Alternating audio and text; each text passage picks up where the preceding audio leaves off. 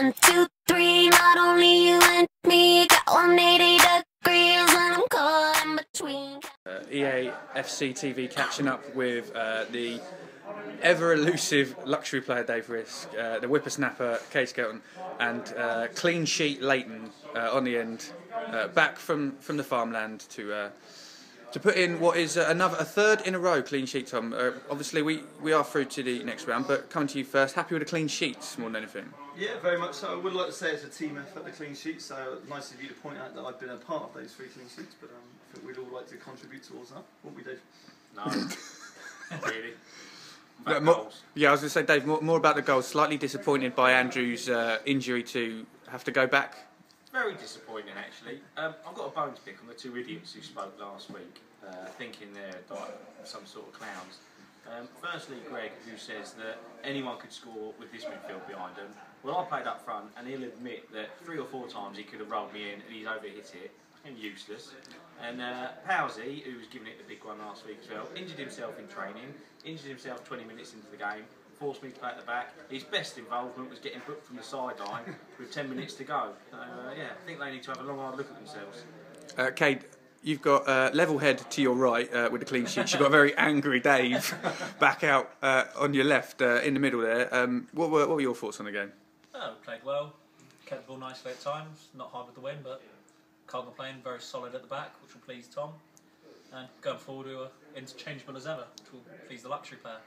A few players missing. Tom, you think it will be difficult for them to get back in the squad? Well, I think it's hard to change a winning team, isn't it? And I think, especially like not having a keeper this week, I think Stu's going to find it hard to get back in.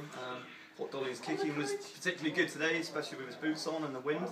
But it's good that everyone's chipping in, doing their bit, and yeah, you wouldn't have known that we missed our top scorer and a few other players, like a couple of centre backs as well. So yeah, good team effort all round, chipped in.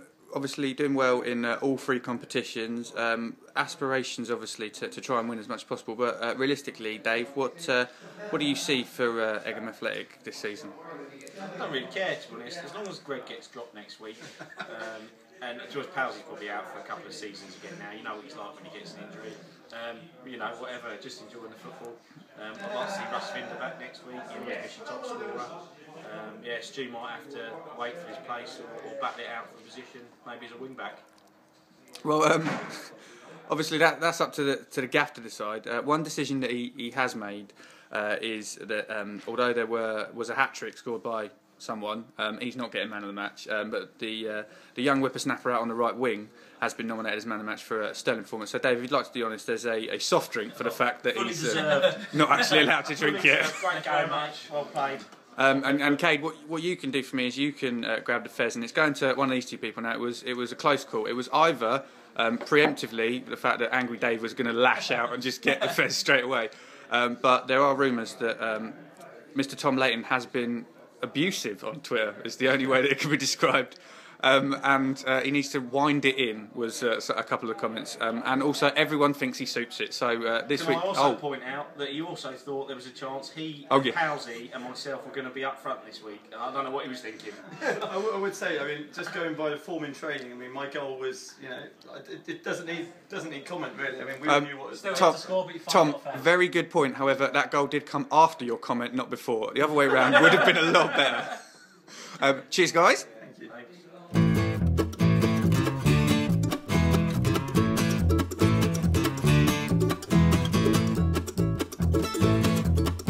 I saw her dancing there by the record machine. I knew she must have been about 17.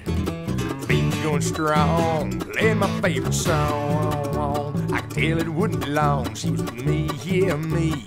Tell it wouldn't be long, she was with me, yeah, me. Singing, I love rock and roll, putting up and down in the jukebox, baby. I love rock and roll, come on, spend time and dance with me.